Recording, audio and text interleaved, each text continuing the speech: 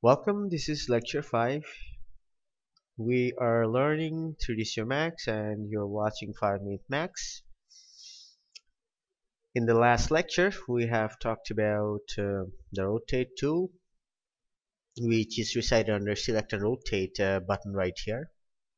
Um, Today, we will be learning select and uniform scale. So, as usual, I'm just going to, pardon me, roughly create this shape here so that I can demonstrate it the way I was doing for the rest of the tool, and something like that, and then something like that. Okay, let's go on viewport. Let's put them that.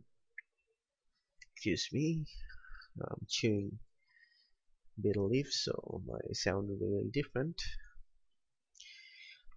You guys will see this. This is like an arrow, so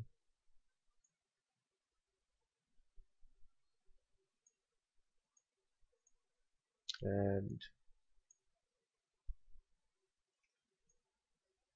there you have it. So if I just like maximize my perspective view and try to take these ones a little towards the center using the W, which is select and move, which we have already learned on class 1, lecture 1.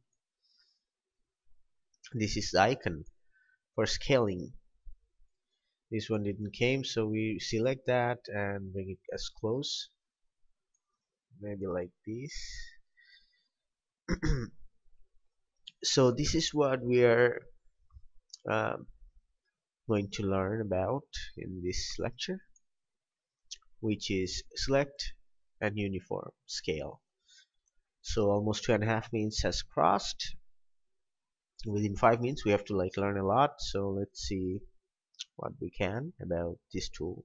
So anything that you want to scale in 3D space can be scalable using the scale tool, which is selected uniform scale. So if you click on that, this different type of icons gonna appear. It's like it's not exactly an icon, but like this is the 3 lines indicating 3 different axes will appear as exactly as when you press W, you will see them, but it has like some sort of cup in between, and there's like outer ring. So let's see what happens when you press select uniform scale and try to go up and down. See, the entire thing is scaling up and down. So if I multiple select them, just dragging my mouse and create a rubber band, I can do the exact same thing here. Now select uniform can be done in different way as well, which is like, if notice the yellow part right here by the mouse changes to this direction, and if I click and drag, it drags in one axis, only one axis, which is Z. It's dragging towards, and X of course, but like one part of 3 axis it's dragging towards. We can do the same thing with Z and Y axis.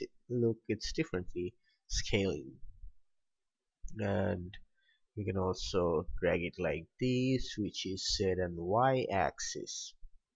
It's always better to practice scaling everything uniformly, and if you keep it pressed, it will say you can like scale things differently,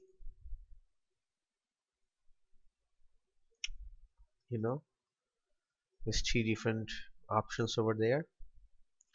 So that's how you scale things, and that's we have learned. We'll learn something new the next lecture, and I'm not gonna disclose what we will be learning, but I'll see you on class